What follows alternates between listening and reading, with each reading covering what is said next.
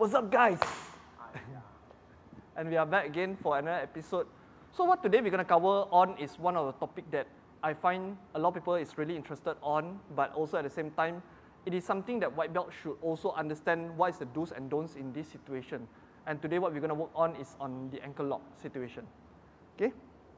Sorry, I have to adjust my belt. Okay.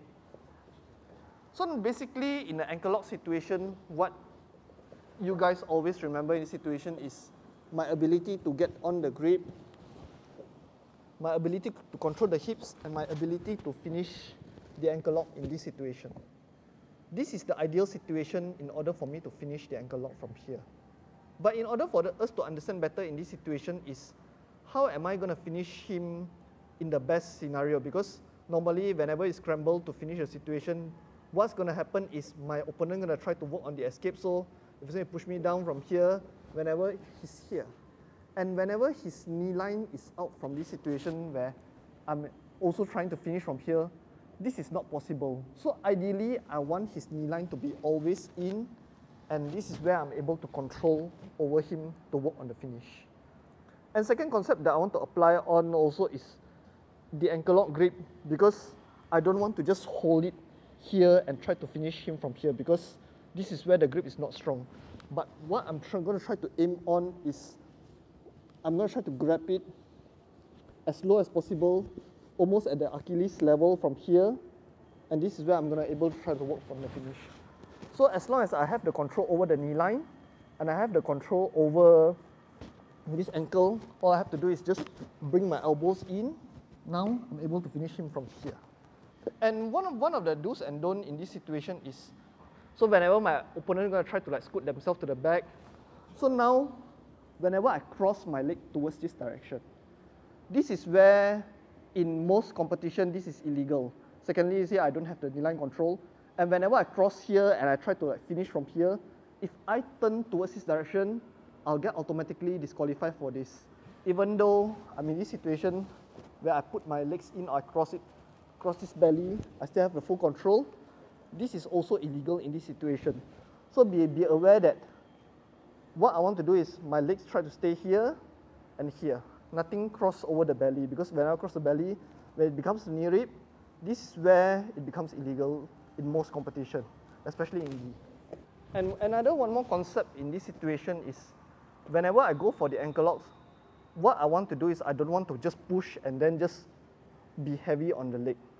So if this is the motion when I try to finish, what Omar tried to do is Omar can just use his hand and just push it off easily.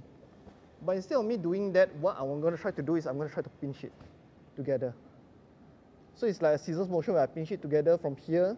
Now this is a stronger grip, so if Omar tried to push it down, it's still possible, but it's not going to be as easy as me pushing my leg forward.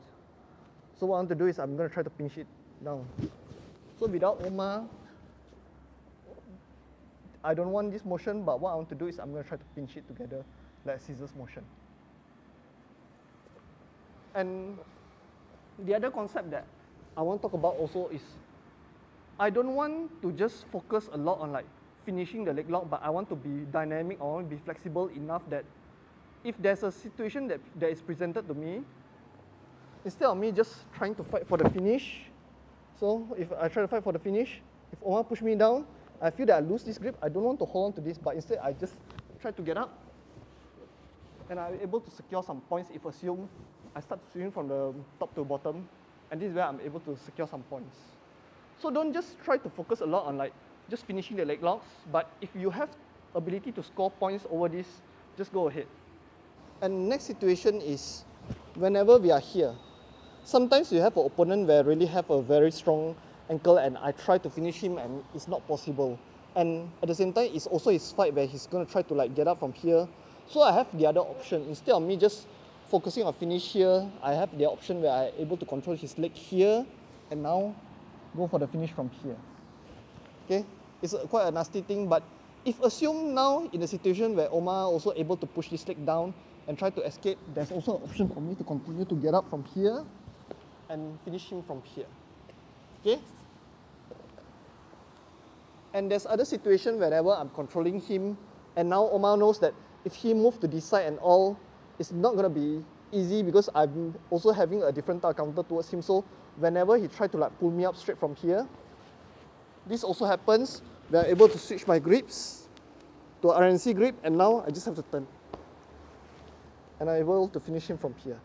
So this concept only applies whenever I fail to finish from here. When he tried to pull me up, I switch my grips, control, turn. Hey guys, thank you so much for watching. And if you like this video, don't forget to click the like button. And if you haven't subscribed to my channel, please feel free to subscribe to my channel. And I'll see you guys in the next episode.